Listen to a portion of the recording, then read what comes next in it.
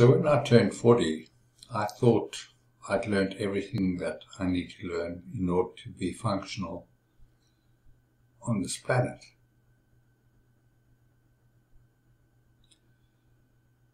So when I started to have these dreams and hear these voices in my head and apparitions appearing,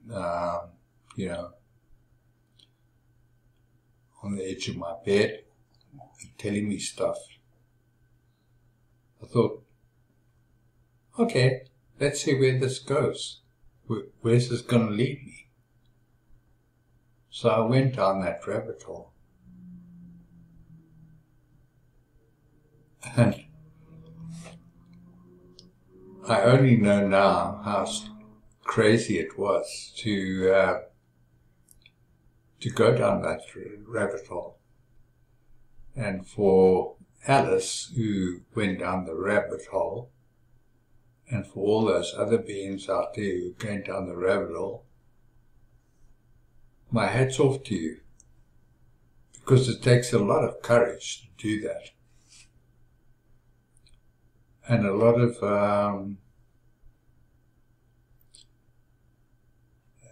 in the Jewish words, it takes chutzpah.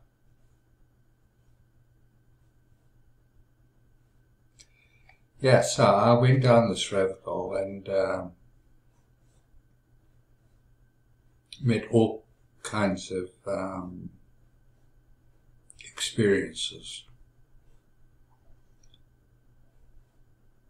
Got a lot of information that made no sense to me whatsoever. I should explain that, before I woke up, I was not scientifically minded. I was fairly good at mathematics.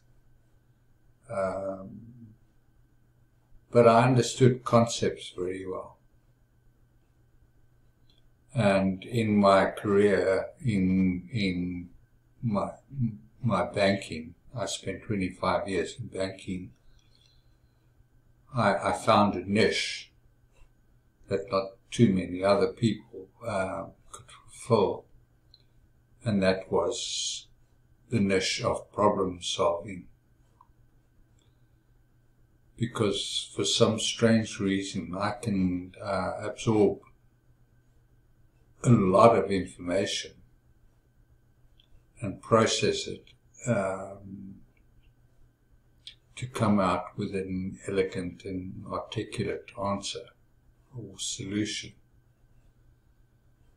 I didn't think of it as a particularly unique skill then, because I thought everyone else had the same ability.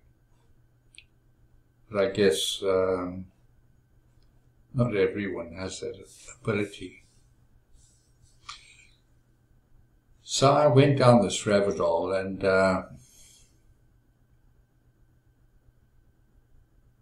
began to have experiences that are otherworldly, if I can put it that way.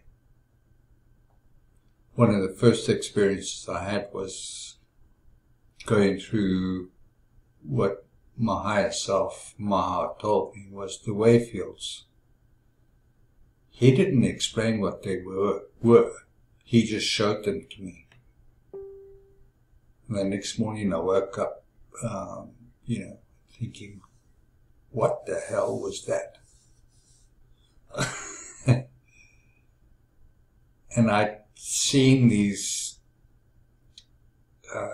images of waves that had different colors and different perspectives, and they were going at different angles, and they were all moving. It wasn't like I looked at a wave, in the two-dimensional picture.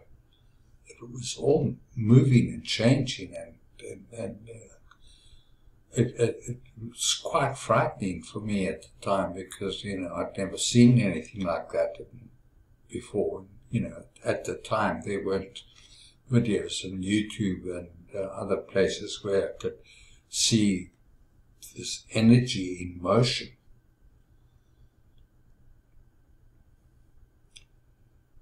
So it was a quiet introduction,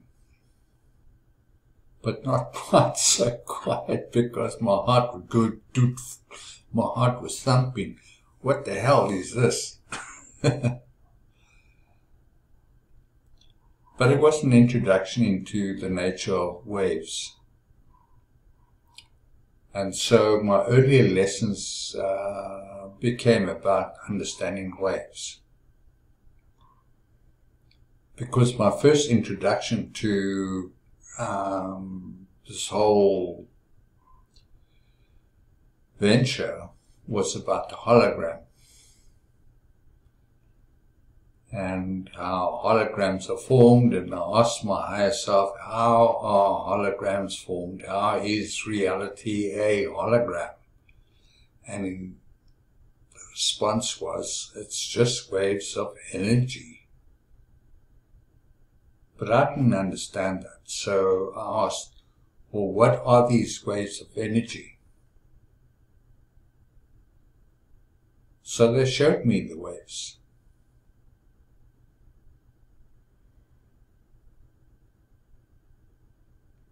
I didn't know then, but I've since begun to understand it better, that everything around us is filled with waves. When you have your cell phone, you pick it up and you answer your cell phone, you speak to your cell phone, what are you doing? You're interacting with waves. These waves are everywhere. When you push your microwave button to cook your food, what are you doing? You're filling a small, compact space with waves. And what do these waves do? They heat your food.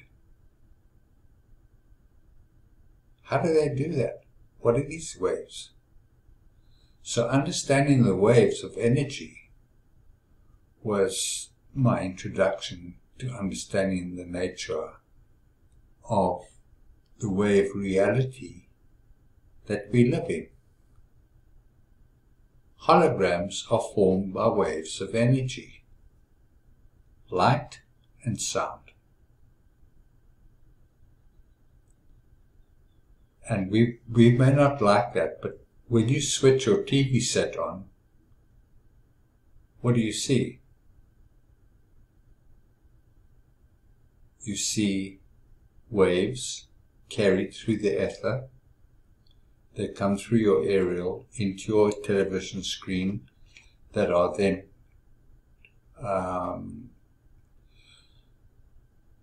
reformulated into a picture. So that's what we are experiencing here. A TV movie, a hologram. So understanding that was kind of my first introduction. But for some strange reason, I understood that. So I wanted to know more about how does this hologram work? What is the hologram?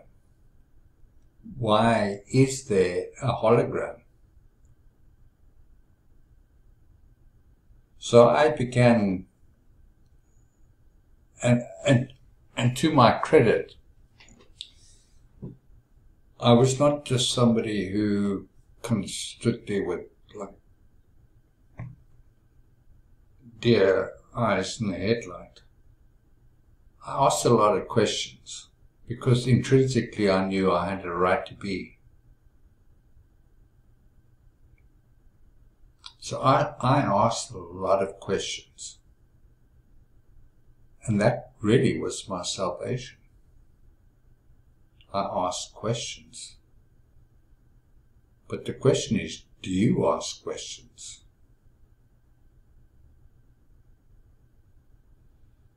So as we go through this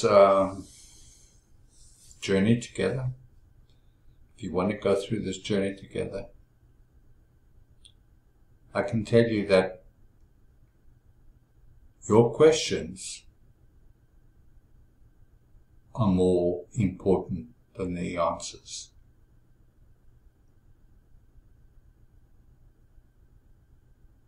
Because when you question,